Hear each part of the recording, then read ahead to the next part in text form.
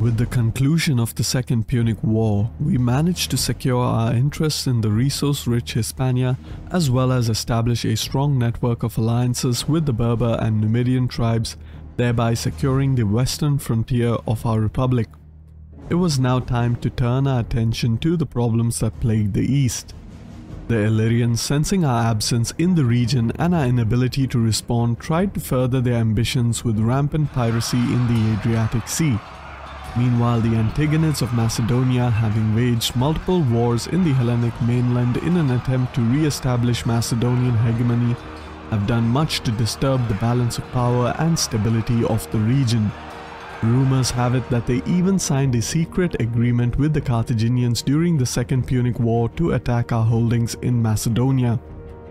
To deal with the issue of Illyrian piracy, the Senate issued orders of an invasion of Illyricum, and so I was reinstated as commander of Legio I Italica and promptly marched towards Iadera, eliminating the Daorsi and capturing the settlement in the spring of 252 BC. Despite our initial victory against the Illyrian tribes, we knew that the true benefactors of the pirates were none other than the treacherous Ardii. Meanwhile, the Antagonids, having suffered a string of recent defeats at the hands of the Thessalian League, were in a weakened state, leaving Pella ripe for the taking. However, our scouts reported that an Ardean army beat us to the settlement and besieged it. It was time to repay the treachery of the Illyrians, and so we offered to join their war against the Antagonids and march Legio II Fretensis towards the settlement, making it seem that we intended to support their assault. However, come the crucial moment, we betrayed them. Consequently, they suffered a crushing defeat, losing a significant portion of their army in the process. With the Ardii and the Antagonids in a weakened state, the time to strike was ripe, and so we established diplomatic ties with the Spartans, who were at odds with the entirety of the region. The weakened garrison of Pella fell without much resistance. Meanwhile, Dyrrhachium, the capital of the Ardii, no longer having an army to defend it, proved to be an easy target for Legio I Augusta and Legio V Macedonica, and fell in the year of 252 BC. To complete our control over the province of Illyricum, we managed to acquire the settlement of Delaminum from the Scordicii for a sum of 20,000 denarii. With the Ardii and the Antagonids crushed, it was time to push our offensive and conquer the remaining Greek city-states of Larissa and Athenae. The Thessalian League at Larissa managed to put up a commendable resistance, but in the end were no match for our overwhelming numbers and fell in the winter of 250 BC. Conversely, Athens fell in the following spring without much of a fight. Now all that remained was the city-state of Sparta, who, sensing our ambitions, decided to renege on their agreement and declared war against us. However, the fate of Greece was sealed, and it was too little too late for even the famed Spartans to undo their fatal error. In the following spring, Legio I, II, and V surrounded the settlement and annihilated the Spartans. We were now the undisputed masters of the Hellenic world, and with it, all of its cultural grandeur and philosophical wealth greatly enriched the Roman Republic. Meanwhile, Carthage, having constantly been attacked by our Numidian allies, decided to breach the terms of their humiliating peace treaty and raised an army and a fleet to deal with the Numidians. And so the Numidians sent their envoys to Roma to request our assistance. After much deliberation, cries of Carthago, Delenda were heard echoing across the Senate floor. It was now time to crush our age-old enemies once and for all and cement our position as masters of the Western Mediterranean.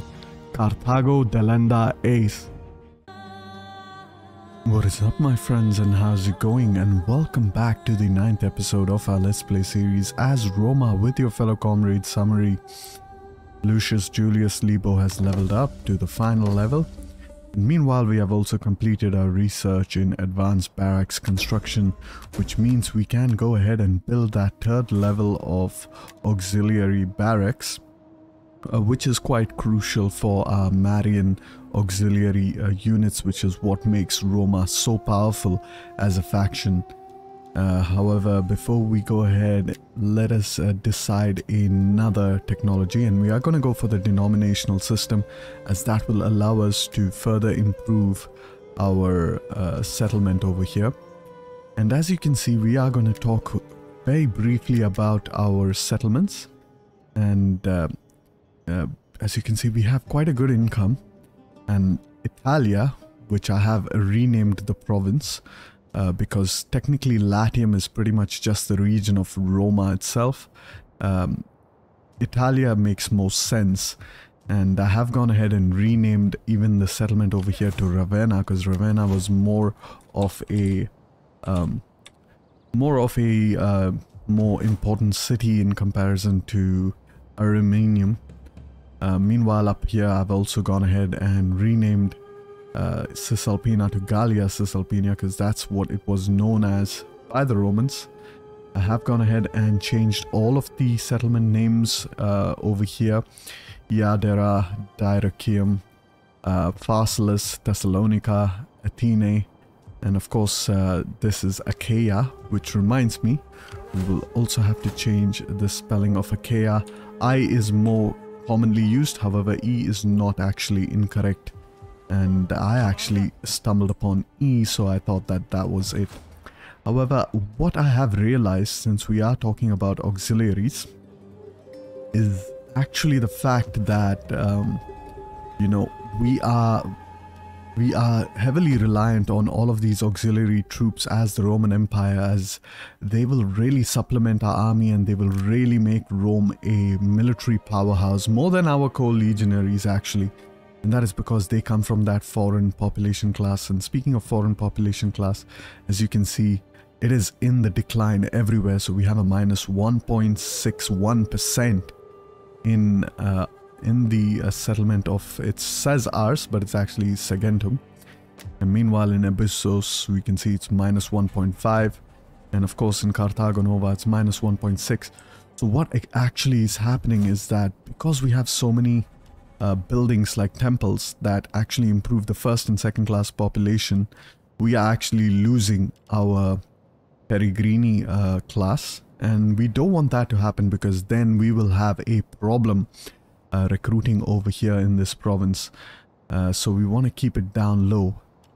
So the idea is I am going to specialize my provinces into two kinds of provinces, and let's just have a quick look at the map.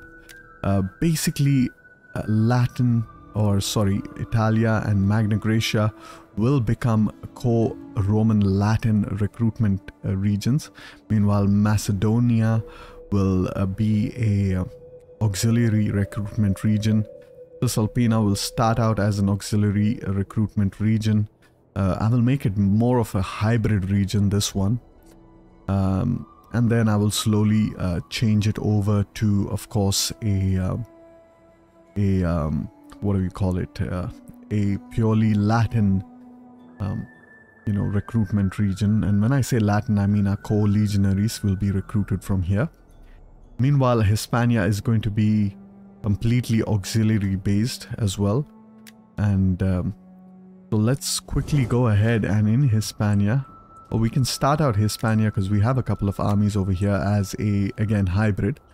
And then pretty much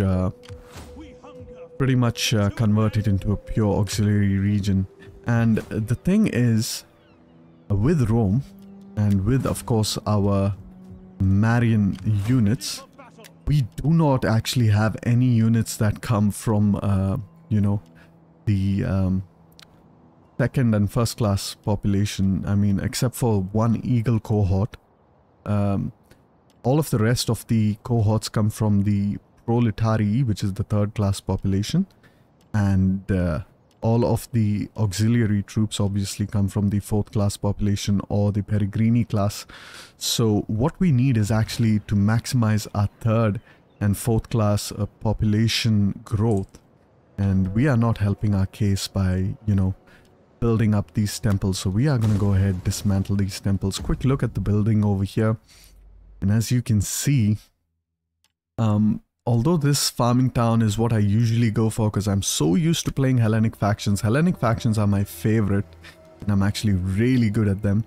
And I would say so even better than I am with Rome. I mean, Rome is a personal favorite, don't get me wrong, and I have played Rome a great number of times, but considering the fact that we are going to have, 30 legions, or at least I think 39 legions by the end of the campaign, that means we will have a lot of auxiliary requirement, and it's not going to be a standard campaign, and we could see ourselves running out of Peregrini population class. So we have to basically try to maximize our growth of the Peregrini population class. However, if you look at the farming colonia, at the highest level, it's giving a 1.5 growth rate for second and third class population, which isn't too bad.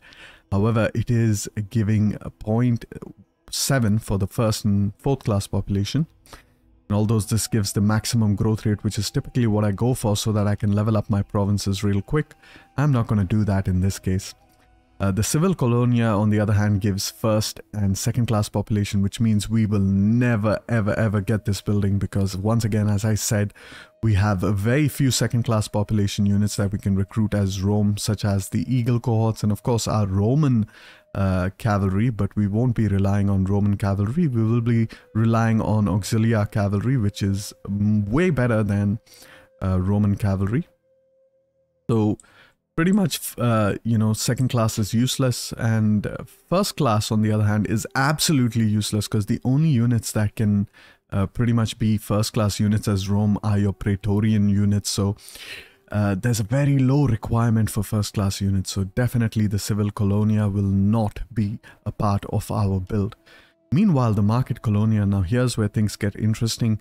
It's giving us 1.5% growth rate to third class and fourth class population. So that's actually what we want to build. So let's go ahead and build that market town over there, and eventually it will become a market colonia. Meanwhile, we are going to dismantle all of the all of the buildings that kind of give us debuffs to our third and fourth class population. Meanwhile, even in the main settlement chain, we have three options. We have the Latin Rights province, which is basically your typical province, and then we have which is pretty much your military kind of settlement. And then you have your Romanized provincial government, which is your typical generic one, and you have your allied one, and your allied one is of course going to be your commercial equivalent. And as you can see, with the commercial equivalent, we get a boost to our third class population really, and first and second class. Meanwhile, with the Latin Rights province, you get a boost to your first and second class. So once again, never build the Latin Rights province. And in terms of growth rate, the Romanized provincial government is the best, but it gives a boost to first, second, and third class population, which is not good. So what we want to do is minimize our first and second class, and the only option we have over here that does that is the allied or the commercial variant, which has the mediocre growth rate. I mean, the Latin Rights is the slowest, however the commercial is medium, and the generic is the best, and it also gives research rate. So we're gonna suffer a little bit when it comes to our research rate, so let's go ahead and do that. And before I go ahead and do anything else, let's quickly build up this auxiliary camp. And meanwhile, we are also going to upgrade our auxiliary camp over here. Stop constructing that building. Go ahead, dismantle it.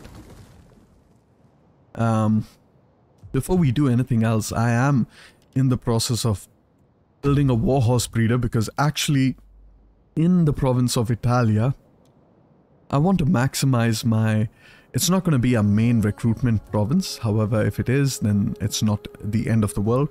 The reason being is because, that first class population is going to come in handy, because once again, we are going to have a very agricultural based economy.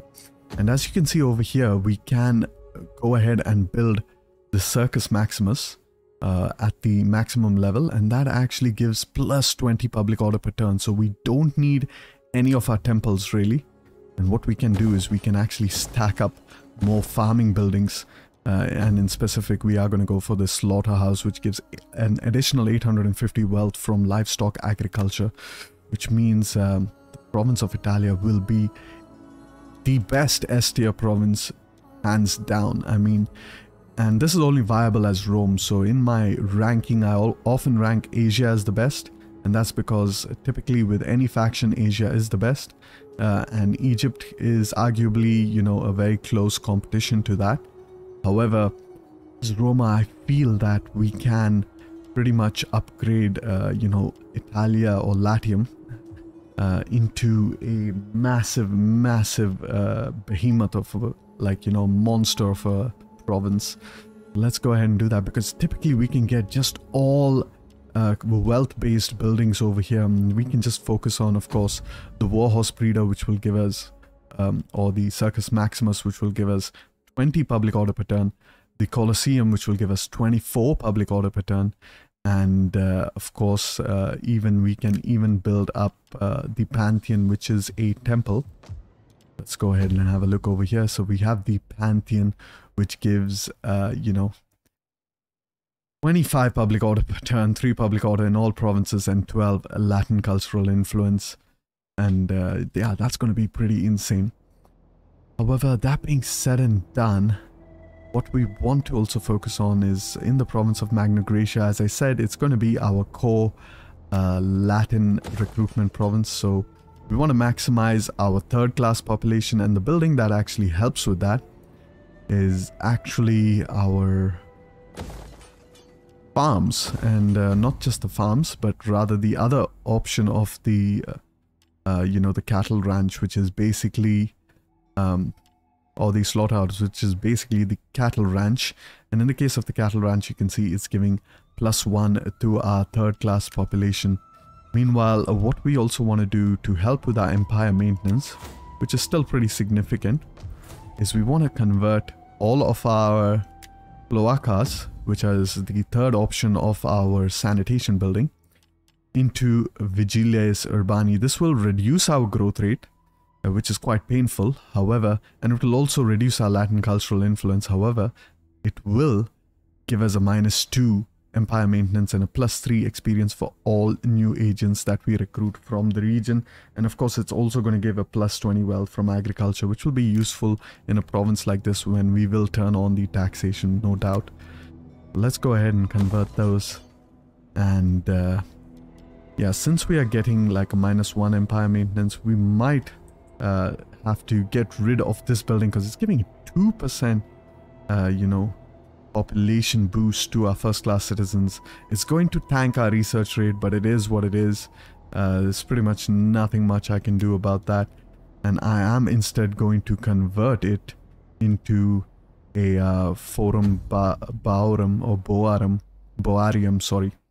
And the reason being is that not only does this give bonuses to our agriculture for sure, that goes without any question, but what it does do is give us +2 to our third class citizens, and we really need to focus on those third class citizens. However, you know, speaking of our population, one of the things that we can do is we can go ahead and disband all of our armies and rebuild our legions. And what that actually does is that all of these units are of a higher population class, such as, of course, if you look at the Triarii, they come from the patrician or the first population class, as do the Equites. And meanwhile, our Principes as well as our Hastati come from the second population class. However, if we go ahead and upgrade them into a legionary, they will be converted into third class population. So that is a free way of getting third class population, which is actually the demand for the Roman faction. If we go ahead and disband this, then we are just increasing our first and second class population, which is what we want to steer clear of. However, that being said and done, let's convert this into an auxiliary barracks. And we are dismantling over there.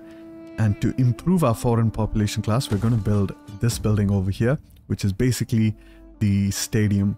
And the stadium gives 400 wealth from entertainment. However, more importantly, it gives that +1 foreign population.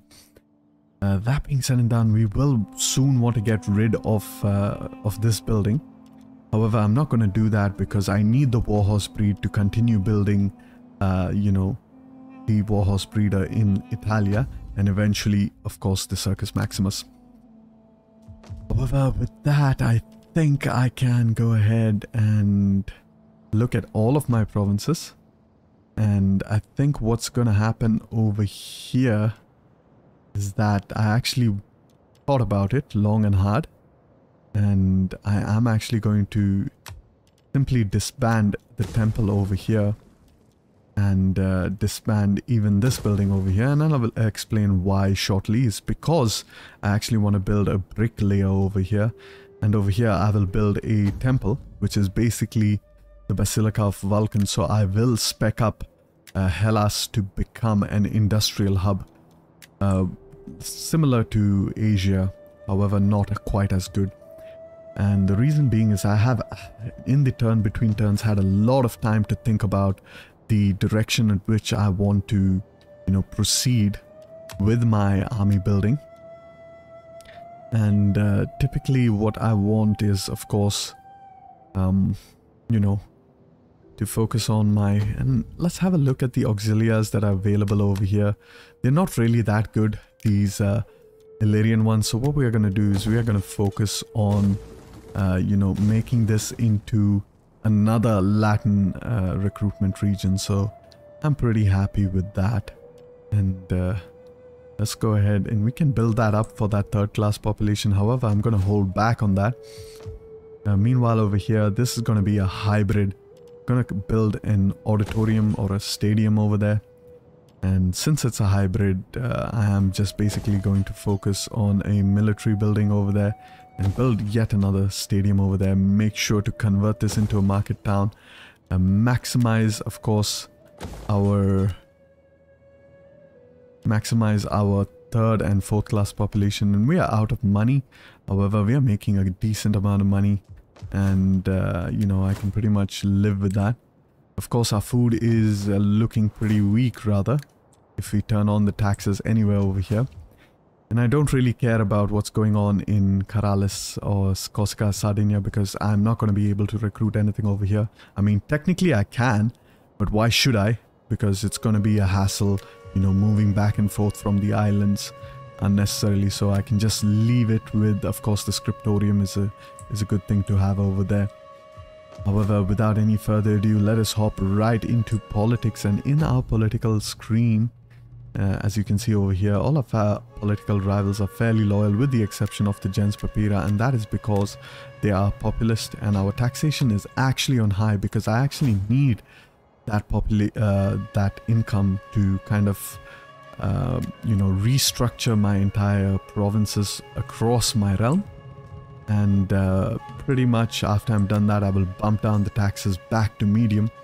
However, to deal with the problem of this faction being disloyal, what I can do is select one of their political members and see if there are any provinces I need to improve my public order in.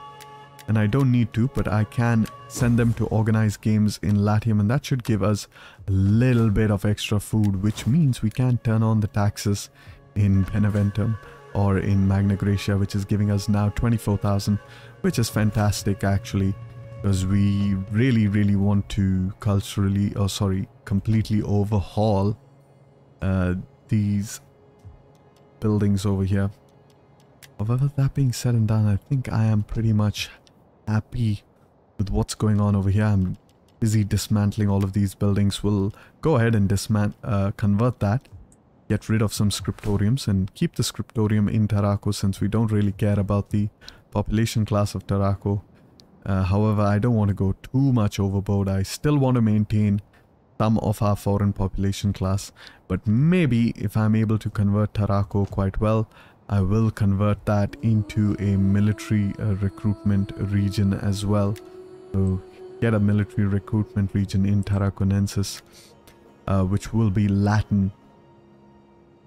However, without any further ado, let's have a quick look at our politics. As I said, we are still overly influential in the Senate, which is not giving us a lot of debuffs, save for the +5 political incident occurrence, which is not that bad actually.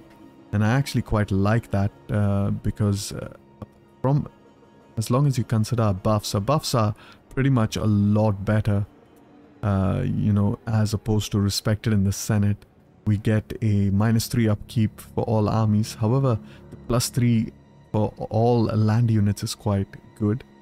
The -5% construction cost is also good over here. 2% tax is a 5% tax, which is insane. 3 public order is completely gone, so yeah. However, since we have spoken about politics, I am going to make a guide on, you know, politics over here, because I have, you know,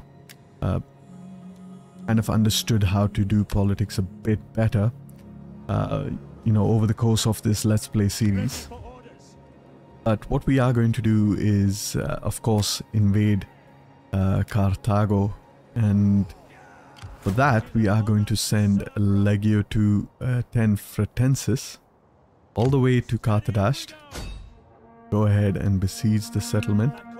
We can't actually disembark because of this agent over here, which is pretty annoying. Let's see if our spy can actually assassinate him. He has a 39% chance of assassinating him, and that is actually quite good. So he actually assassinated him, which is good. Okay, our army is now besieging Carthago, and we are going to fight the siege manually, as I do want to pretty much, you know, fight that battle. It's going to be a battle of epic proportions. Meanwhile, our fleet over here, classes 1 Victress, is going to assist Legio 2 Augusta move down south, and we are going to move classes 1 Victress over there to assist it.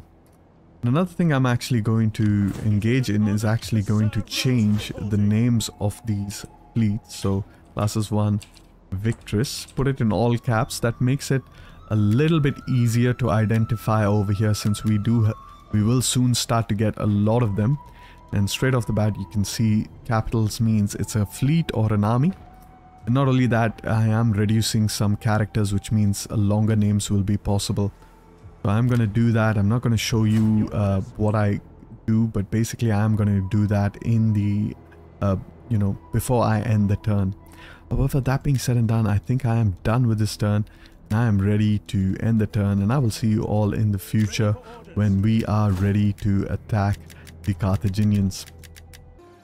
Welcome to the future. We have moved a few turns into the future. We're having a food shortage. That's because, of course, we are taxing up our provinces over here. Let's say we turn off the taxation in Macedonia, and there we go. We are now making food. And quick look at our politics. Our political parties are also quite loyal towards us, and we have a lot of income.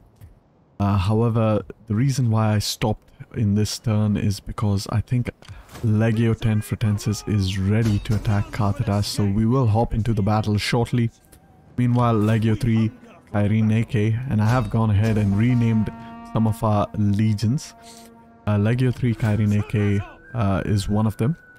Legio 10 Fretensis, of course. Meanwhile, up here we have Legio 3 Gallica. We also have Legio 4 Macedonica, and we have Legio 5 Alaude over here. And the main purpose of this is to actually take all of the Peregrini units from Legio 5 Macedonica. The reason being is that actually all of the Socii troops actually come from the Peregrini population class. So let's go ahead and get them. Meanwhile, we can also get the Petites. I can see them. Principes, Samnitiki, and of course our Equites Extraordinary all come from that Peregrini population class, and we're actually going to move them all the way up in Cisalpina. I have determined that Genoa is having a population issue. We're going to find a place where they are actually getting a positive population rather, because if they are not getting that, then we are anyways going to run out of population over there. However, that being said and done, let's quickly go ahead and build up our settlements as we desire. Definitely. Okay, so Pharsalus is giving plus 0.71 growth for the Peregrini, plus 0.9, so almost non-existent, 1.87. So we're going to go ahead and just disband him in Thessalonica. However, you can see if I upgrade it, it will upgrade into the plebeians over here, which is what I don't want. And if I upgrade these ones, it will upgrade into the proletari, which is the third class population. But keep in mind, of course, we are speccing up a Macedonica to be a auxiliary recruitment region, so definitely I don't want to be doing that. Meanwhile, in of course Latium, we are suffering a little bit when it comes to our public order. I mean, it's just on the verge, but our taxes are on high, so keep that in mind. Let's go ahead quickly, build up all of the buildings that we desire. We don't need the scriptorium over there. We are going to convert all of that against building up that scriptorium. Meanwhile, this, we need to convert it into a market colonia. Fantastic. Everything over here looks fine. Meanwhile, everything over there also seems to be fine. Go ahead and actually build the Shrine of Minerva, which gives extra research rate in, of course, provinces that don't matter like here. And of course, Tarraconensis will eventually be a Latin province, so we can even build it over there. However, we can convert this as well. And as you can see, just converting all of our buildings is really taking a toll on our economy. So yeah, we have to be very careful with that. But speaking of the conversion, Carthago Nova, minus 0.23, minus 0.28, and minus 0.29. So I'm going to wait for a little bit before I can go ahead and just disband these units over here. Wait for our foreign population class to start to grow, and then we'll go ahead and, you know, disband all of those units. However, that being said and done, I think the main reason why I paused at this turn is to obviously attack the city of Carthago as well as Thapsos. Meanwhile, I have moved classes to Italica all the way into the Adriatic Sea to attack the pirate fleet. And we are going to give chase to these pirates, get rid of them once and for all. And can we auto-resolve it? I don't think I would like to, so I'm going to quick save and I hop into the battle. I'm not going to show this battle, it's going to be a pretty easy battle. However, I will see you once the battle is done. Alright, welcome back. We have gone ahead and defeated that pirate fleet. Go ahead and quickly enslave all the captives. And I believe our admiral has also leveled up, so go ahead and give him that extra campaign movement. That is very important as a navy. And just like that, you can see his campaign movement has improved. We can go ahead, put him up in Apollonia over there. Come over there quickly. And over here, we want to upgrade all of our troops if we possibly can. And we don't need to upgrade these troops because they are proletari class already, so we can just go ahead and move into Pharsalus and just disband them over here. The remaining troops we need to upgrade kinda.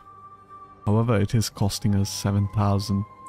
Let's have a quick look at Saguntum. Since we have proletari, let's go ahead and disband them. This should help a little bit with, of course, our growth rate of our proletari. As you can see, yes, the proletari is growing quite nicely now. And ooh, Saguntum actually has a low Peregrini, and yes, we are waiting, of course, for that to happen, for the growth rate to make a turn. However, we are going to move our champion into the other army for military training because Lucius Julius Libo is maxed out.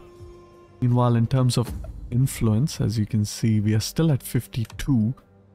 What I will need to do is very quickly have a look at what we can do as far as taxation is concerned. This party is fairly disloyal towards us. Let us go ahead and see if we can marry off a character. That is good. What do we have over here? We have a character with 3 ambition. That is great. So what we can do is actually send this character, see if we can improve the public order in any of our provinces. Illyricum seems to be the best option. Let's go ahead, send him to improve the public order in Illyricum. Our influence is now down to 51, and when it reaches 49 we will be respected in the Senate, which comes with no debuffs whatsoever. However, that being said and done, we are going to move this army towards Thessalonica and then disband him over there. It's good. Perfect. And I think with that we are done with our politics. We're done with whatever we need to do with our characters, and I am going to go ahead and fight the siege of Carthage first. Quick save over here, and we will hop into the long anticipated battle. Alright, welcome to the battle. We have deployed our army in this section of the city. We are going to attack the length of this wall over here because this is the best wall to attack. This wall is not that good. Let's quickly move into the tactical map overview. And if we attack this section of the wall, and can't see the color over there because it is in the shadow, but however, if we attack this section of the wall, the enemy kind of has a U-shaped over there, so we will be attacked from all sides, which isn't good. So definitely the only other option is of course this side, which has 2 gates, and the idea is pretty much that we have our archers in the front over there. Quickly select that blue color. Okay, we have our archers in the front over there, and we have our ladders 1, 2, 3 and 4. Basically these ladders will try to capture the gate over here. You will try to neutralize the tower, capture the gates over here, and they do have a supporting troop of infantry behind them. Each of these towers have that supporting unit.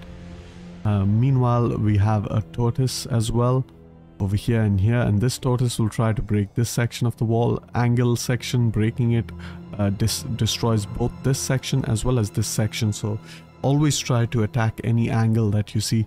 And we could attack yet another angle from this direction. However, I'm not entirely sure if I want to do that. And you know what, I am actually going to do that because I think that is better. So yeah, let's go ahead, attack this section and this section, but if we do that, then this tower will lay it in on us. So I'm just going to stick to the plan, hit this section of the wall somewhere over here, and of course they have spear troops to support. So basically all of our sword units will go fight on the ramparts since they have a bonus to fighting on the ramparts. Meanwhile, our spear units will enter the breach and try to hold down as many units. We're not looking to win at the breach, but if we win at the breach, then our cavalry can get involved in the fighting. Meanwhile, speaking of cavalry, we have our Equites Extraordinary on the left flank, Equites on the right flank, a general slightly ahead, and of course you can see this Triplus Axis Quincus formation over here, and these are of course our Hastati, our Principes, and our Triarii, that are Latin class population.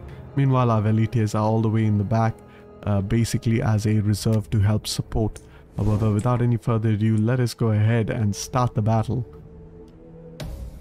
Quickly move up our archers, as we don't want the enemy missile troops to kind of fire against us. And when I say fire against us, I mean I don't want them to attack my ladders with the fire arrows. If I put my archers up front, then they will select the archers. Quickly go destroy that section of the wall. Keep destroying all the sections of the wall. Since we are in the process of moving slowly up forward.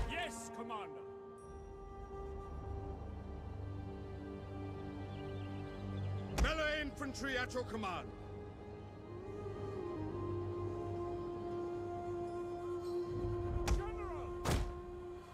Our hidden units have been discovered.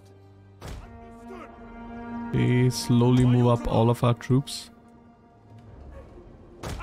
And I have kept them in that narrow formation so that I have realized that it's going to make easier to, use the siege equipment. So let's just kind of do that. Meanwhile, these guys not entirely sure what they're actually doing. They move really slow over there. On this side, we want to move up also really slow over there. Okay, fantastic. Now archers, as you can see, they are taking the brunt of the damage. However, I'm okay with that because I pretty much want to focus on, of course, protecting. Meanwhile, our equity is extraordinary. You are in group 3. You can come all the way over here. Try to burn down the gates.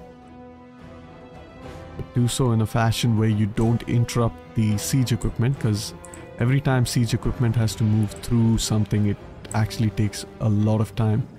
And it's a good compromise in the case of our archers preventing our ladders from being burnt.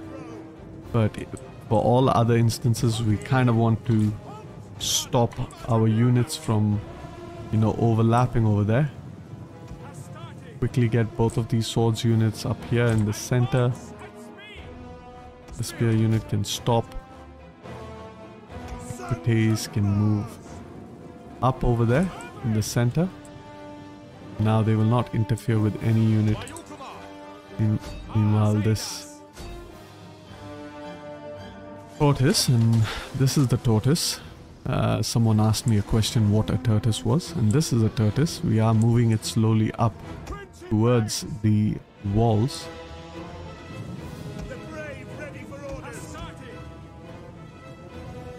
Let's go ahead. Our Hastati can start burning down the gates real quick.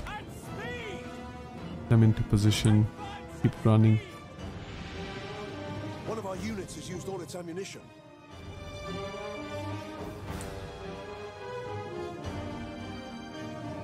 Alright. Now that our Hastati are almost in position, come on, get a bit closer. Start burning down the gates. Equites can also start burning down the gates.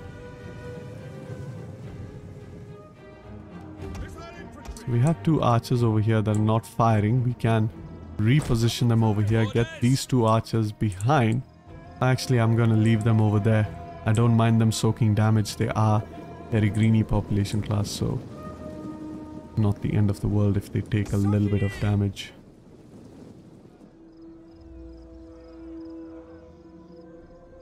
Alright, our siege equipment is slowly but surely making its way to the walls. I forgot to turn off the battle timer, so we're gonna have to kind of win this battle on a timer. We await your command. And you know what? I should actually make the battle timer 60 minutes. Because that's a good sweet spot. By your command. Get our troops up ahead. You have done good. Get you up ahead. Your orders ready.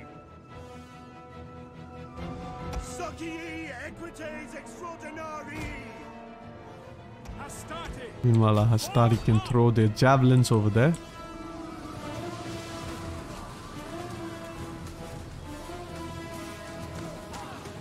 One of our units has used all its ammunition. Okay, fantastic.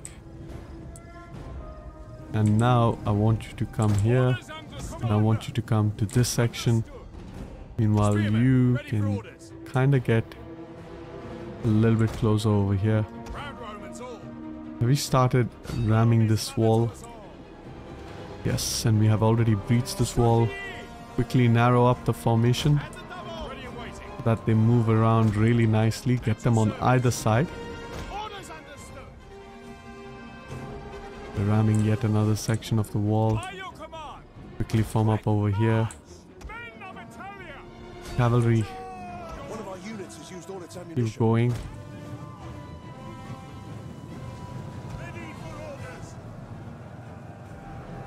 And of course they are losing decisively.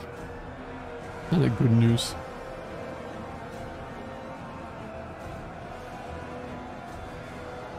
Okay, and they're routing, which is even better news. And once all of these troops climb the ladder entirely over here, I can, you know, force them to go further deeper. And all the way over here, these troops should have kind of gotten through that. Meanwhile, move our cavalry over here to deal with this unit. Move this unit all the way up front. Keep moving forward. Okay. This unit is up the ladder, so let's go ahead, move with our other units. You can go ahead up that ladder, perfect. Over here, these units are nearly done as well. Our Equites Extraordinary need to get out of that engagement. Very quickly try to make a dash for that unit. Meanwhile, over here, we have a medium phalanx unit. Let's get really close. Force them to come out if they can. And as you can see, we broke through segments of the wall. So this is a bigger breach in comparison to this breach, which is fairly narrow. Let's go ahead, attack that heavy shock cavalry. Meanwhile, over here, we've done a good job with our Equites Extraordinary. Coming in pretty clutch over there. These guys have gone up, so we can send these guys as well. And we can even move our general close by to inspire. One of our units has used all its ammunition. While these hoplites are pretty much chilling over there, so let's actually get our velites close by over here, so that they can throw their javelins towards this hoplite unit. As of course, attacking a hoplite unit through the breach is suicide. Which men are wavering? Those guys are wavering. You come up over here. Hurry up. General.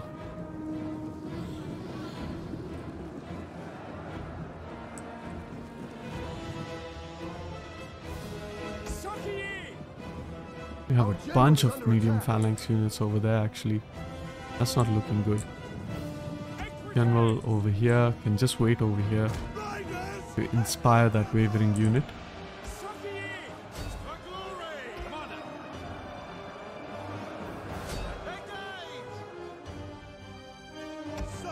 Okay, it's extraordinary. You can come back over here, try to burn down those gates. I think we need to get into the breach. What I'm actually going to do is try to form up over here real quick. Into the narrow formation. Keep running. Get out of the way. You have a better opening, so come all the way here. Hurry up, come on. Keep running. Fantastic. And now form up over here. Try to attack this hoplite unit in the sides like this. And our velites will get to throw into their backs, which is perfect actually. Let's actually do that. Quickly form up over here. We should be able to deal with this hoplite unit fairly easily now, thanks to that little bit of a maneuvering. We have a look of what's going on over here. We are winning on the ramparts. Now our velites are also nearly in position.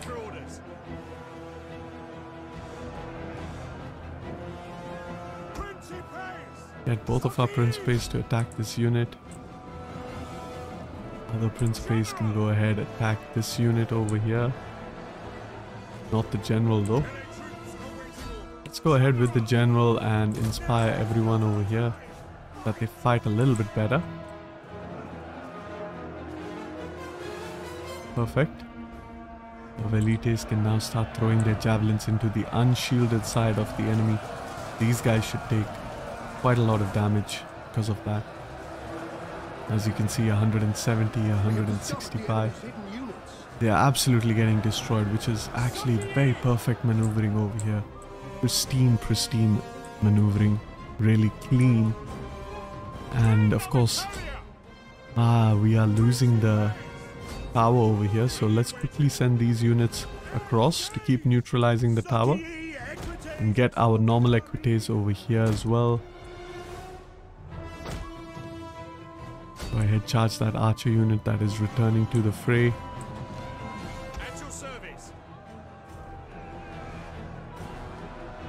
Fantastic. Done over here. Now these spearmen can charge into the city.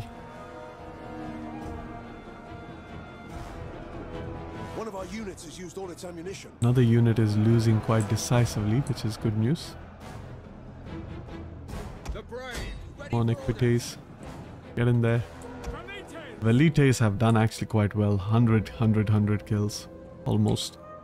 Let's quickly get these guys a little bit over there.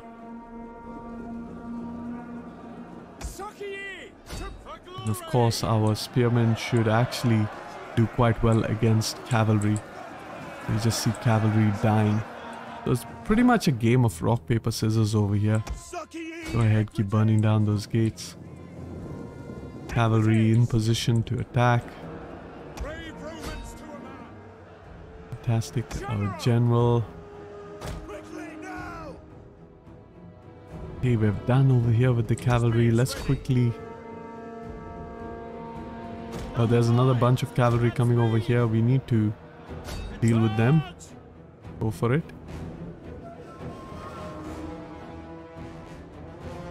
Meanwhile, I think now is the time to get our Hastati into that breach. That breach is actually the weak point for the enemy. Go ahead, Velites, keep throwing into these units.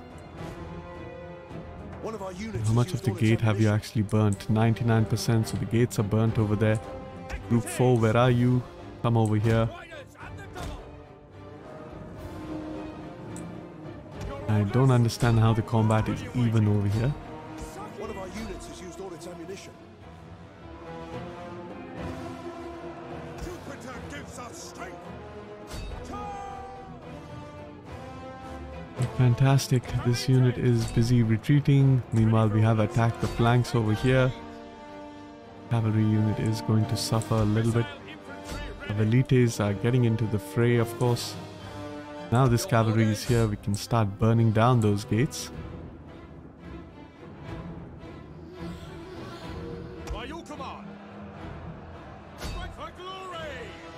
The unit is losing decisively. Let's come over here and try to inspire him.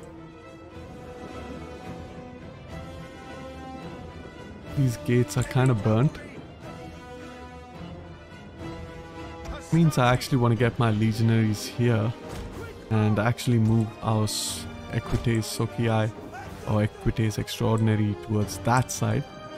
The general is in position, and let's go ahead and inspire everyone over here. Go ahead, keep attacking. Equites. Totally wipe out this unit, please. Even after that, go ahead and chase this unit if you can. And you can't for some reason. That's fine, just keep burning down the gates. Okay. Wait, before we can charge in, we can actually go into a very narrow formation, throw up all our javelins. Keep pushing in.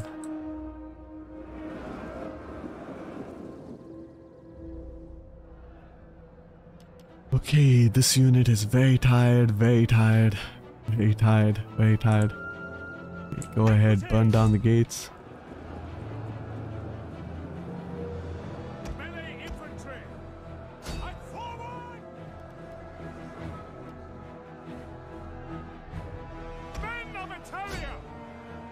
I want you to move out over there if you can afford to do so. What about you? Where are you exactly? You're on this section of the wall.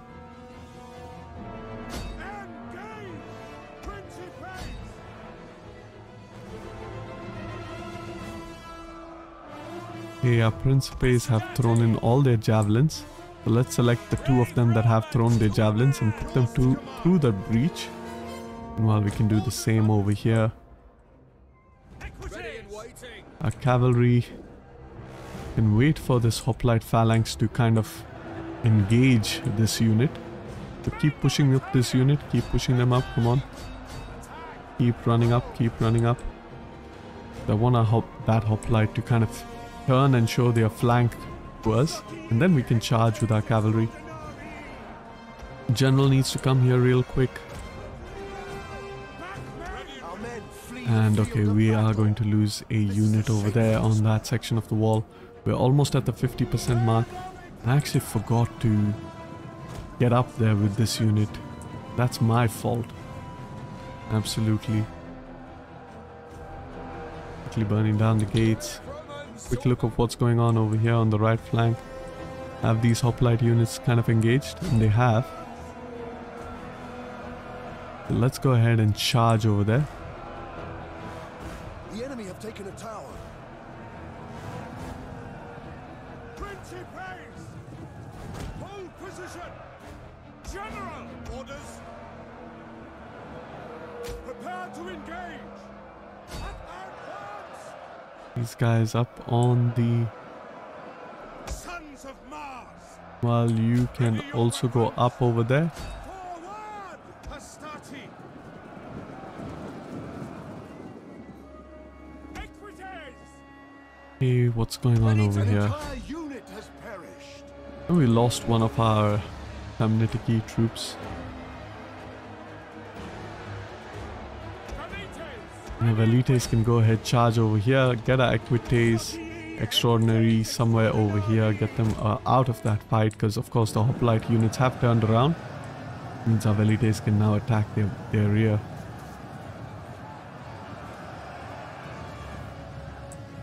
Okay, quickly on the other side of the battle. I think it's time to charge these units down. Meanwhile, you, where are you?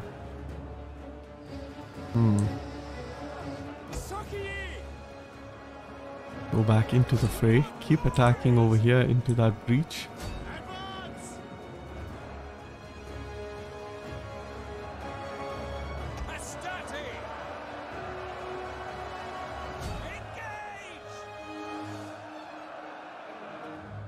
And the cavalry can charge once again into the backs over there and pretty much break that unit. And then we will have a free movement of cavalry into the settlement, which will be very, very helpful indeed. Meanwhile, both cavalry can go ahead and attack over here. Our archers, go ahead, attack that unit. You're not doing anything much. General, hide your ability and use the inspire over here. Fantastic. Come back.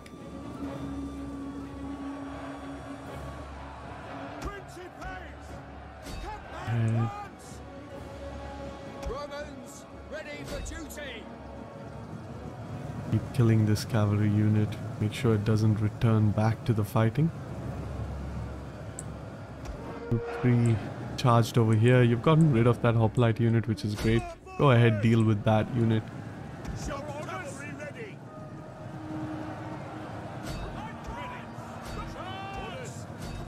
Okay, fantastic. Have about 20 minutes to win this one. And we really need to burn down that over there. And I have no idea why these guys aren't actually... Okay, they are actually moved down. Engage! The brave, ready for orders! Go ahead, keep burning that. Group 3. No, I want you to come here, Group 3. Don't attack on that direction. Come here. I'm gonna make you Group 4. Meanwhile, you will be the new Group 3, because I keep getting confused, because Group 3 is usually on my left flank. Pull behind.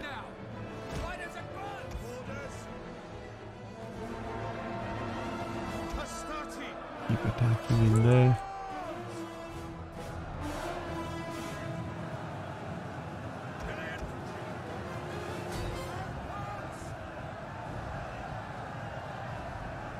%50 strength, and I'm just going to wait for a couple of these units to get exhausted a bit. This one is exhausted, so actually let's pull him behind. Over there. Cavalry, you're looking good. Go ahead, charge over there. The other cav, start burning down these gates.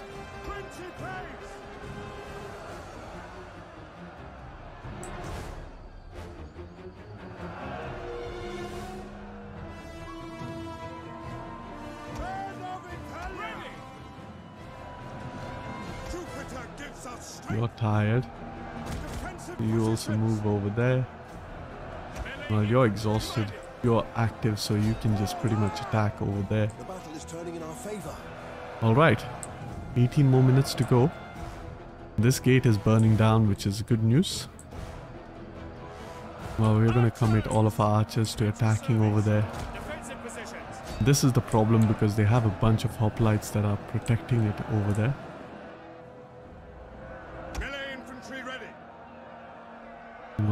here we are in the process of, and I don't know, okay, yeah, we can go ahead and attack those units, so let's do that. Quick look at our cavalry. I think they have dealt with or dispatched that unit. Let's go ahead and charge over here. Thankfully they have been on both sides, so can do, and that was a good charge. We actually caught them off guard, so they are losing already, and of course when we charge into their backs it's going to be even worse for them.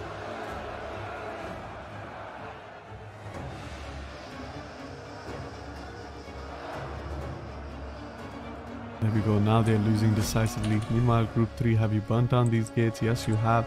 So just charge into that settlement, start attacking this unit. And you guys are exhausted, so I want to pull my general over here. Try to, you know, give you one last, you know, ability, improved second wind, so that you can break the deadlock over there. While these troops are tired, they can come back down. A couple of these units can keep attacking.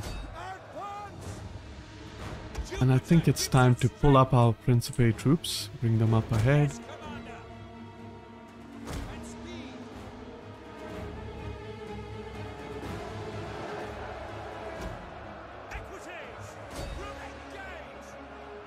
Cavalry, keep attacking. Meanwhile, Group 4, you're almost done over here, which is good news. Which means I am going to focus on charging you into the rear over here. Very quickly come over here. Go ahead, charge into that rear. Take two of you actually and put you on this direction. The other two can charge into this rear. And you want to always attack the weaker units, the ones that you can rout first, because the less units they have here in the blob, the more likely their morale will drop. So I could rear charge, of course, a unit that's stronger. However, I don't want to do that. Very quickly over here, select two of these units, put them over there. Do I have any group that I can use? No, I do not. Meanwhile, take the other two units. We can cycle charge once again. Pull them back over here real quick. These two units now have gotten around, which is great news. Go ahead, charge over there. These two units over here. Deselect you. Keep moving. Okay, go for it. Wonderful.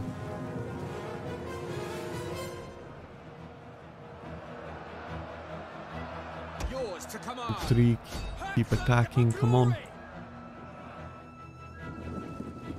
Principes have made it.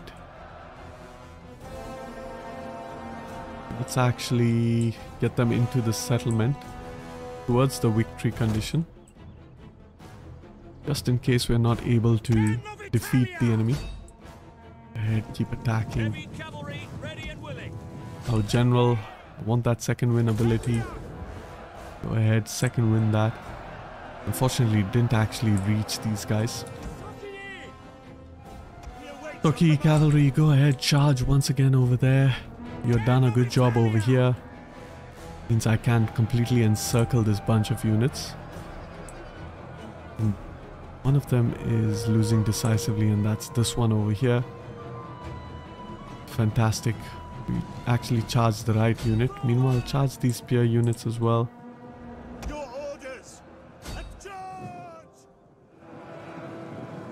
Whoa, whoa, whoa. Hello. Go ahead, charge over here.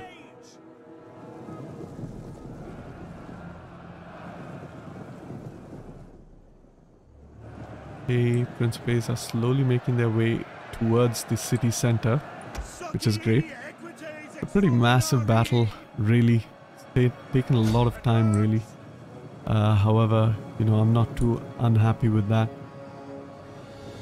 The performance over here, we've pretty much handled it really well, with the exception of course, one unit that we managed to lose. Of course, go ahead, keep attacking over here. Make sure that we keep selecting all of these units to keep attacking that unit over there. And then group 4.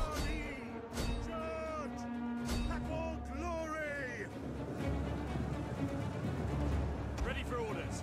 Engage! Orders. Carthage! Brave Romans to a man! Principes! Keep attacking. At your service! And charge! Bring the battalion! Oh, you came out. In the name of Rome! Okay, fantastic. Keep charging over there. We have just about 10 minutes left. We have to win the battle before that. So it's going to be a little bit close. However, these units have kind of withdrawn. That's great. These guys are wavering. And with that, I think we are going to win the battle. And it was a well-fought battle. And of course, worthy of Carthage and Rome face-off. And with that, I think I'm going to go ahead and see you all in the campaign. Alright, that was a decisive victory. We only lost one unit of Principe Samnitiki. Peregrini class, so I don't really care. We are going to go ahead and raise the settlement of Carthage. We could loot it, but I am going to go ahead and raise Carthage because Carthage should be destroyed. Let's go ahead. Raise that settlement. At your command! Wonderful. And in hindsight, we shouldn't have. But the good news is that we have Legio 3 Kyrenike over here. We're going to go ahead and auto-resolve. That's a very easy auto-resolve. And here we can loot to get that extra income. And now what we need to do is we need to repair the buildings we need. Dismantle all of the buildings we don't need. Go ahead, repair these 2 buildings. Put that over there. I want to build you as well as a temple. And pretty much have a look at anything else, if we can do anything else for this turn. We want to convert this. And that didn't cost us a great deal. So we're going to have a look around real quick of all the other things we can do. Can go ahead and convert this as well. Will help a little bit extra with that empire maintenance. Okay, so I'm pretty happy with that, and I think I can go ahead and end the turn, and I will see you all in the distant future when I am ready to, you know, take out Lipki as well as Ufranta and wipe out the Carthaginians. Alright, welcome to the future. We didn't actually wait too long, and we haven't really replenished anything. So we are just going to keep pushing. Once again, it's a pretty good auto-resolve. Let's go ahead, auto-resolve this one. And over here, I want to peacefully occupy that actually. Do I want to peacefully occupy? No, I am going to raise the settlement to improve the public order over here. And of course, we want to build up that building as well as the temple. Go ahead, repair these buildings. And in the next turn, maybe we can attract Ufranta and wipe out the Carthaginians. Meanwhile, everything is looking good, and we are still in the process of converting all of our provinces. And our political factions, all of them seem to be very loyal, which is a good thing. Meanwhile, as far as politics is concerned, we're still at 51 influence. We're trying to push it down slightly a nudge. And once we deal with that, then we should be able to take care of the Carthaginian faction. With that being said and done, our fleets are also slowly making its way towards Carthage. The idea is to kind of get back towards Agrigentum. And I'm not sure if this army can reach Carthage, and they actually can't. So let's actually move towards Agrigentum. Take that chance. And you should be able to replenish in the next turn. But that being said and done, I am going to go ahead and end the turn, and I will see you all in the final turn in which we will capture the settlement of Ufranta. Okay, my friends, welcome to the final turn of this episode. We have a political intrigue. Characters returned from vacations. Banditry of missing supplies. We have a good amount of denarii in our treasury and a good amount of income per turn. Meanwhile, a quick look at our provinces. Italia is pulling in 56,701 denarii. That is good. Meanwhile, I think in Cisalpina, maybe, just maybe, we don't want to recruit these guys. I mean, it's just giving us access to 2 units. So what we are actually going to do is we are going to just go ahead and make this into a military recruitment region. And that being said and done, what we need to do is we need to quickly dismantle this building, build another set of farms over there. Fantastic. And in about 3 turns, we should be able to build the Forum Vinarium, or actually, I believe it is the Forum Boreum that we want for that extra 2% population boost for 3rd class. And since we are doing that over there, we are not going to require anything over here. So let's go ahead, dismantle these buildings. And go ahead, dismantle this one as well. Keep dismantling all of these buildings. Now what we are going to do is actually focus on making this into a research province.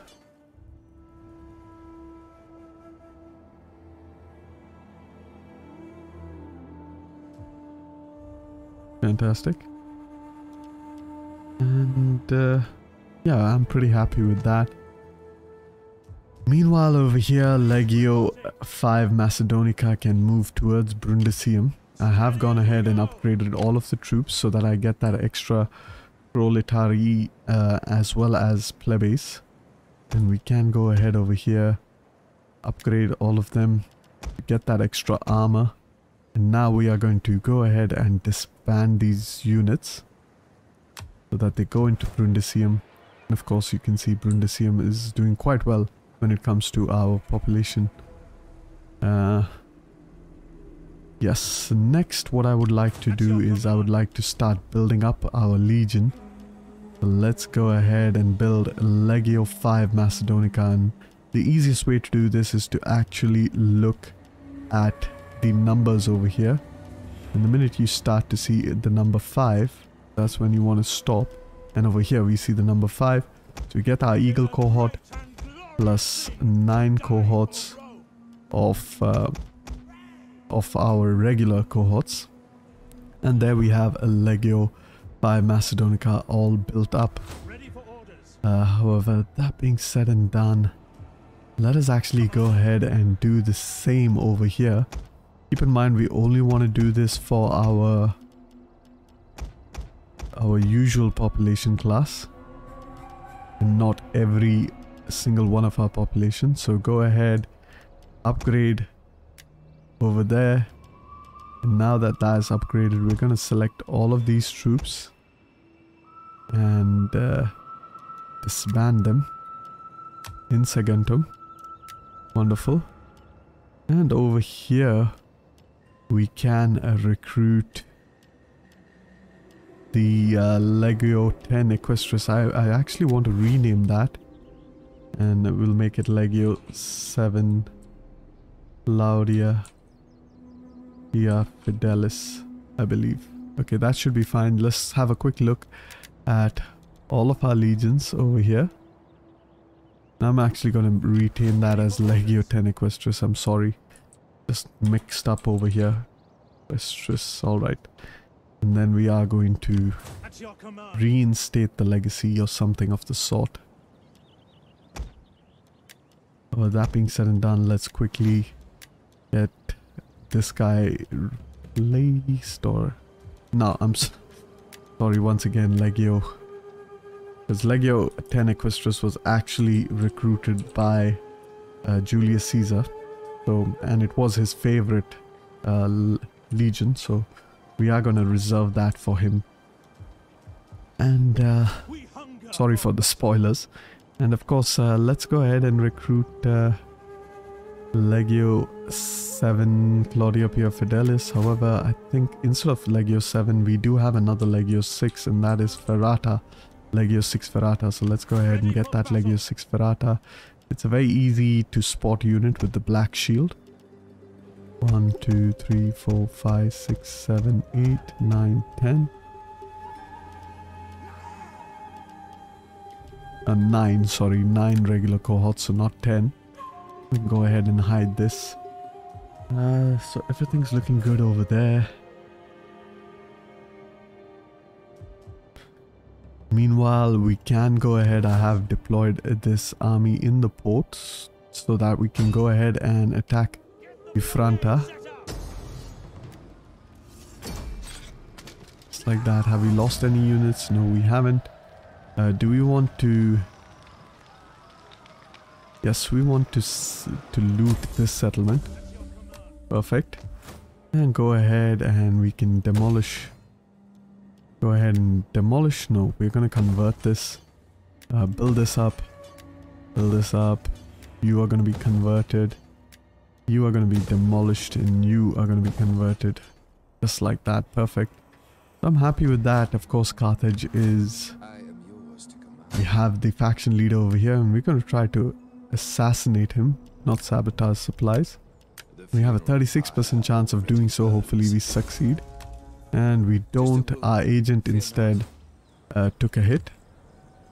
And what we need to do is we need to get a fleet to help out at Lipki, which of course we will rename. That being said and done, we have quite a bit going on over here. So pretty happy with that. Let's go ahead and actually do the same for Legio 9 Hispana. Go ahead, select all of our Latin troops, upgrade them.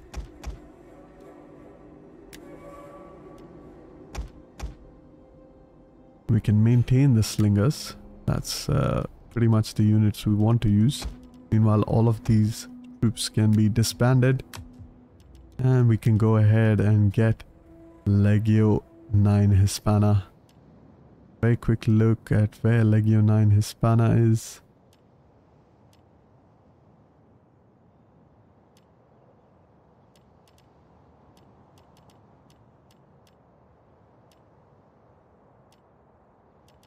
Legio 9. Okay, so there's Legio 9 Hispana and there's the Eagle cohort. One Eagle cohort. 1, 2, 3, 4, 5, 6, 7, 8 and 9.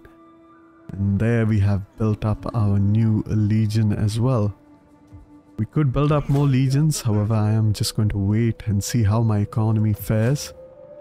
And meanwhile, we can also move all of our troops over here. All of our proletarii over there. And go ahead and disband, not a proletariat, sorry, our Peregrini.